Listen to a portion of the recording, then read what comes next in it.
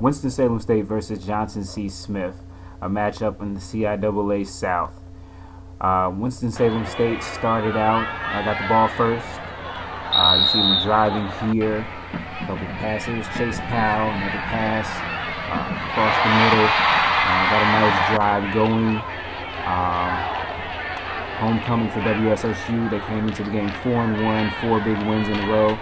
Up against a good Johnson C. Smith team. You see Rudy Johnson hitting Chase Powell here for a big game. Got Maurice Lewis, who had a big day on the ground today for Winston-Salem State.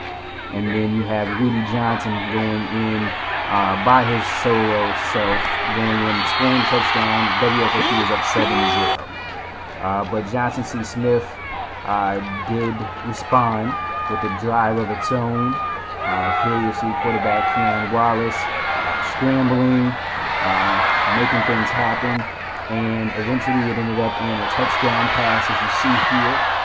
Now we're tied at 7-7.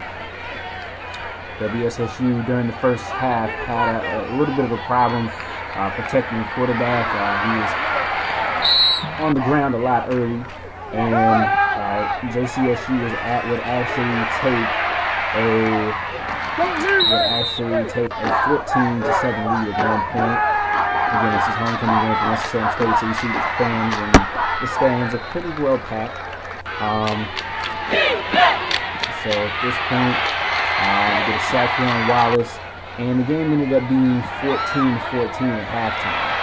So Winston-Salem State has a big-time winning streak. It was put in jeopardy here, but then they started to pull away in the third quarter.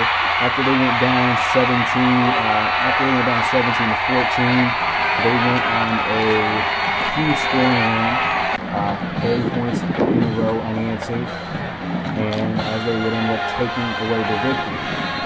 So the Rams now improved to 5-1, 5 straight wins. Johnson C. Smith now drops to 4-2. With 2 losses in the CIAA. So now Winston-Salem State is in control of its destiny right now. You see the band, you see the cheerleaders, everyone having a good time. There's 15,000 plus at Bowman Gray Stadium. And again, the final score was Winston-Salem State 44, Johnson C. Smith 17. This has been Stephen Gaither, HBCU Game Day. Thank you for reading and watching. Take care.